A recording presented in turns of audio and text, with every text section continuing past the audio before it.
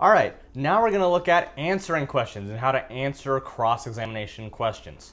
So the first thing I want to go over is what to do if you don't understand a question, because you're inevitably going to get asked a question, and sometimes it's even the fault of the asker. They word the question strangely, or it's a strange question, and you don't understand what you're being asked. In this case, it's okay to say, I'm sorry, I don't understand. Could you please rephrase the question? It's perfectly acceptable for you to say that. So that's what you do if you don't understand the question.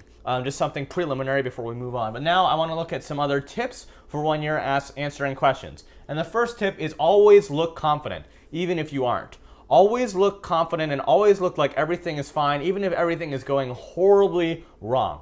I've been in several cross-examination sessions where I was totally being creamed during the session, and the person who was asking the questions was definitely winning. And many people have, but the secret here is sometimes the judge isn't actually paying attention during the cross-examination.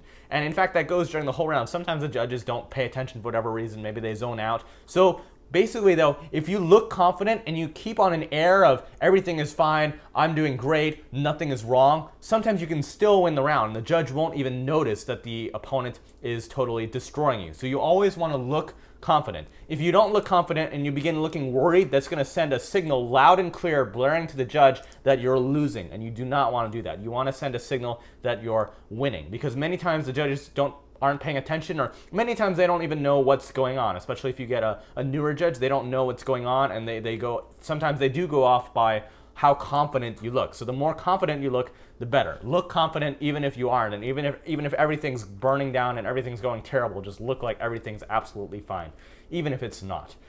All right, in a similar vein, to act confident, almost act like you're the teacher and your opponent is a student asking questions for clarification from you. Have sort of that air. I mean, don't be cocky. You never want to be cocky during any point in the debate round. But one good way to look confident is act like you're the teacher and your opponent's asking questions. But, don't look down on your opponent.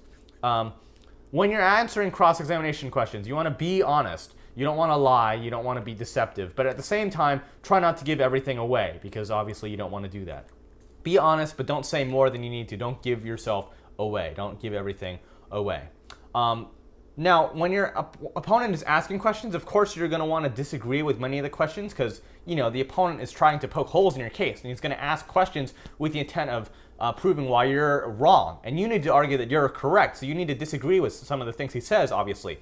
But don't disagree with absolutely everything your opponent says. This is a very common mistake. Don't disagree with everything your opponent says. This actually makes you appear unreasonable or like you're afraid of being trapped, and it shows a lack of confidence and a lack of confidence in your position. So don't disagree with absolutely everything. If your opponent asks you, do you believe that life is valuable? Don't say, no, life is not valuable. You should not do that. Use your common sense. You should be concerned about getting trapped, and you should be careful, but don't be too careful. And also, don't show that you're concerned about getting trapped. So don't show that you're nervous. When they ask you a question, don't pause and go, no. Don't show that you're trying to avoid being trapped, because if you try too hard to avoid being trapped, it's going to show, and that tells the judge, why are they so afraid? It must be because something's wrong with their argument. So you don't want to do that. You only want to disagree with stuff that you think could hurt you. If the question appears harmless, just answer it like you normally would, essentially. But the fifth thing is, if you're in a chain, or I guess the third thing is, if you're in a chain of questions, like we talked about, and you feel like your opponent is pulling you into some sort of trap, and even though the questions haven't become harmful to you yet, you can tell that the opponent's about to get you. You should try to get out of that chain of questioning, because they are leading you into a trap. And one common trick that they have when you're in a chain of questioning, people try to get you to answer yes or no, and that's another thing you should do when you're asking questions. Try to get yes or no answers. But when you're answering questions, your opponent, the asker, is going to want you to answer yes or no. And this is a tactic, because if you answer yes or no, it's actually much easier for them to trap you, because it simplifies the possible answers down from all these range of answers to just 2 possible answers.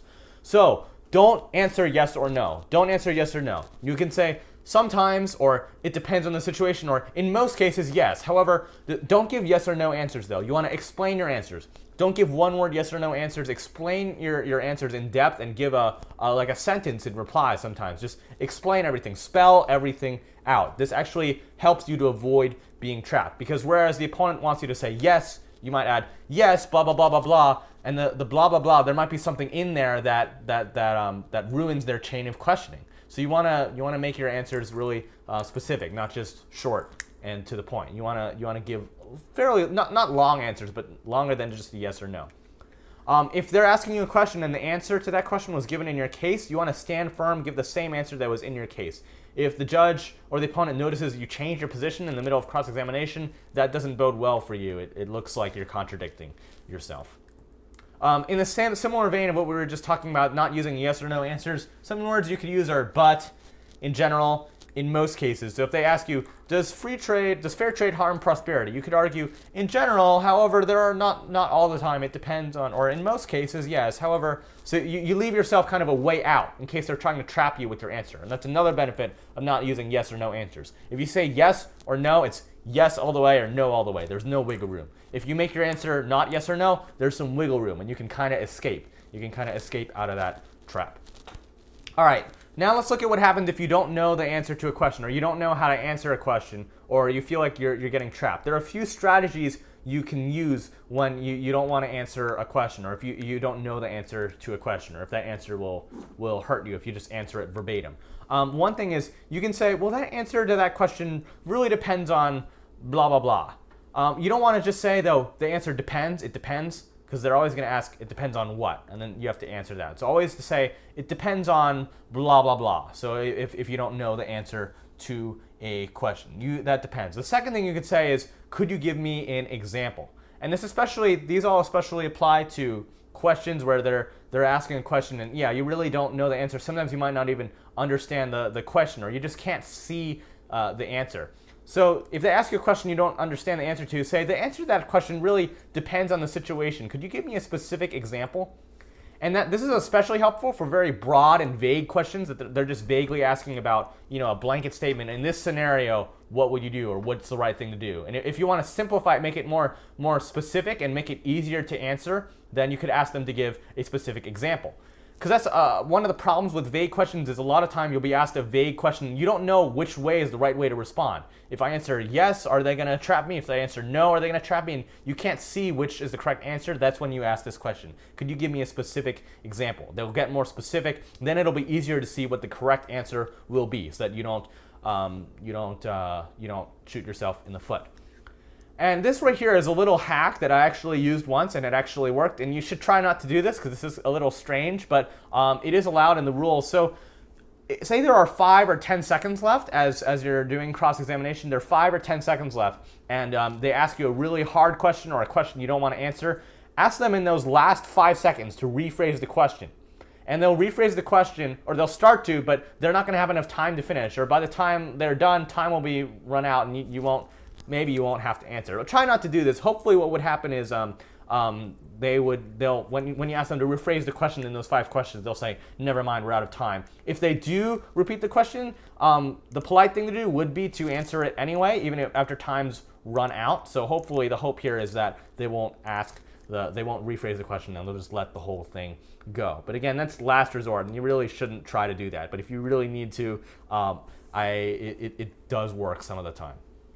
All right, and the last thing, no matter how hard you try, you're inevitably going to get trapped at some point, and your opponent's going to force you to say something that goes completely against your position. He's going to get you to destroy your own case or your value, and don't get flustered. Don't let it show that your opponent just did something to trap you. Don't let it show on your face. Don't let it show on your mannerisms, because the judge is watching you. And again, sometimes the judge doesn't understand what's going on, but if they see you getting flustered, they know you're not doing well, and they'll vote for your opponent. So always remain calm, maintain your confidence, always act as if nothing is wrong and that your opponent's questions aren't harming your case at all, even if they are and everything's going awful. Don't cringe at the podium. After a cross-ex is over and you turn around with your back to the judge to go back to the table, then you can cringe if you want, which is what I usually do, but don't let the judge see you cringe. And now it's time for you to begin compiling a good list of cross-ex questions that you're going to ask in the rounds, now that we've done with this section. So we want to have some pre-prepared questions. You do want to come up with questions on the fly in the round specific to the opponent's case, but you also, it's good to have some pre-written cross-ex questions that are generic that you can ask every round. So I have a handout here on the class website which you can use to sort of make some cross-ex questions. And that concludes the section on cross-examination. And if you want more resources for cross-examination, if you want to explore this a little deeper, there are some books that you can buy on cross-examination. Monument Publishing has some books. Maybe I'll include a link to that as well. So that's all for this section.